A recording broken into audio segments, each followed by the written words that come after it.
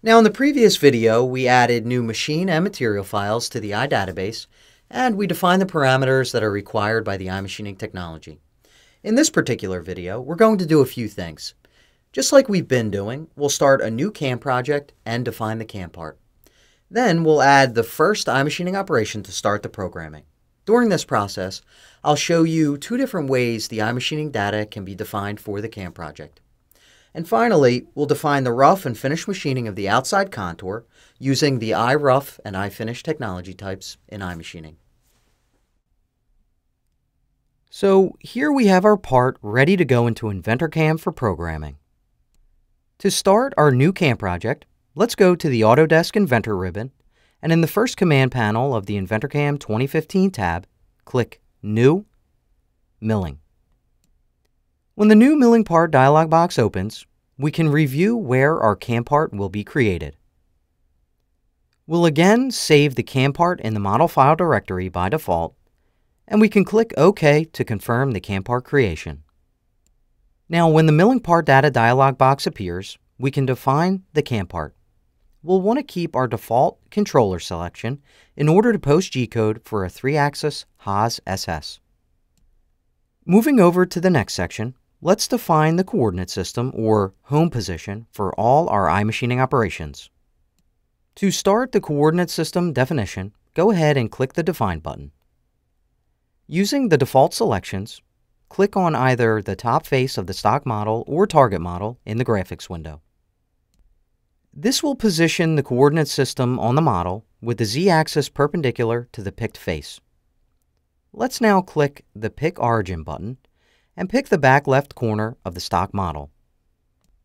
We can click Finish to confirm our coordinate system positioning, and then we can click OK to accept the default machining levels. Our coordinate system, Mac1 Position 1, is created, and now we can confirm its definition by clicking Finish. Next up, we have to define our stock and target models. So in the stock and target model section, first click the Stock button to start the stock model definition. Once the model dialog box appears, click the drop-down in the Define By section and choose 3D Model from the list. Now we can simply just pick on the model representing our stock material in the graphics window, and then we can click Finish to confirm the definition. Let's follow a similar method for defining the target model. First, click the Target button. This time, after the model dialog box appears, we can just go ahead and pick on the solid representing our target model. The solid is highlighted in the graphics window, and we can now click Finish to confirm the target model definition. There's one more thing we can do in the CAMPart definition to prepare for using the iMachining technology. If you click the Machine Database or Material Database dropdowns in the iMachining data section, the lists will show the machines and materials that are currently on the system, either included or ones that we added. So you'll see that our Haas SS new machine is listed, as well as our aluminum 6061 T6 material option. Now, I don't want you to make these selections just yet, so click outside of the dropdowns. Now click the Edit iMachining Database button for just a minute. This will display the iDatabase dialog box, which you just saw in the previous video. This is another way to access it, where you can again add new and edit existing machine and material files in the iMachining database. Click the Cancel button to exit the iDatabase dialog box. Let's say that we don't define the iMachining data right now. What will happen? Well, let's see. Click Save and Exit to complete the CAMPart definition. The Milling Part Data dialog box closes, and the InventorCAM Manager appears in the Inventor browser. Now, let's go ahead and get started with the programming of this part. First, we should use iMachining to define the rough and finish machining of the outside contour. Now, in some cases, like we did in the previous exercise, it is certainly possible to use iFinish directly after iRough. This again happens to be one of those instances where we can do that. Once we define the machining on the inside of this pocket, however, we'll have to use the iRest technology type. I'll get into that later, but for now we can just get away with roughing and then finishing. So let's add the first iMachining operation by going to the InventorCAM Manager on the left. Right-click Operations, Add Milling Operation, and select 2D iMachining. Because we did not define the machine and work material that we'll be using in the CAMPart definition, the iMachining technology prompts us to make those selections now. These selections are required in order for the technology wizard to output the optimal cutting conditions. First, we must define the machine. So go ahead and choose Haas SS New from the list and then click Next. Now we have to define the material. Let's obviously choose the one that we added, aluminum 6061 T6.